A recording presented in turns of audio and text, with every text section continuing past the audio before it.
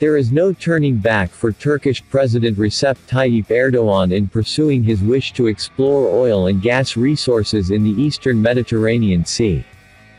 Even though the oil and gas exploration plan was strongly rejected by Greece, Turkey did not budge at all. He actually boasted that he would continue his plan, even if it had to fight against Athena even once. This was confirmed by Turkish officials recently. Turkish Foreign Minister Mevlut Cavusoglu emphasized that Ankara will issue seismic exploration and drilling permits by the end of August. "Our determination is not wavering here.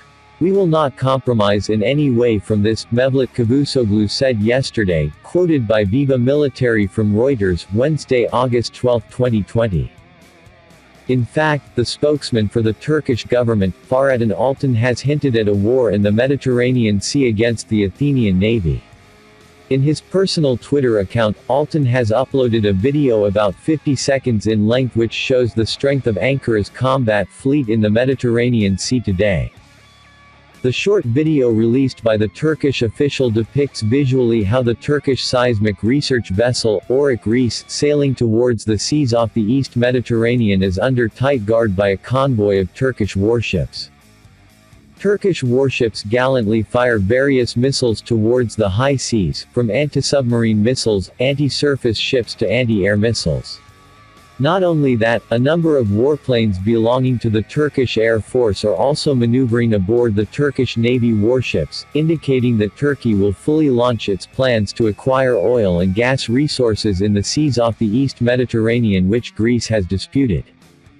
"From our winning history, from all over the world, we are the only ones who have changed the world one last time, and we are always inspired by the blue color of our country. Mavi Vatan Hergen Bir Damla Kutsald. Reads Altan's statement as the Ankara Navy doctrine. Meanwhile, Greece doesn't seem to have the fangs to block the Oruc Reis ship escorted by 15 warships from the Turkish Navy. Greek Foreign Minister Nikos Dendias said his party had encouraged the European Union to hold an emergency meeting of the European Union Foreign Affairs Council to discuss Turkish military movements accused of disrupting the Greek Special Economic Zone (EEZ). Dendias urged Turkey to immediately leave the Greek continental shelf. "Athena will defend her rights," said Dendias. As previously reported by VIVA Military, the High Official for Foreign Affairs and Security Policy of the European Union, Josep Borrell, asked Ankara and Athens to stop military movements in the Mediterranean Sea and return to sit together to solve the problem of maritime border demarcation with a cool head. "The recent ocean movement in the eastern Mediterranean is very worrying, and will not contribute to finding a solution, but rather leads to greater hostility and lack of trust," said Josep Borrell, Monday, August 10.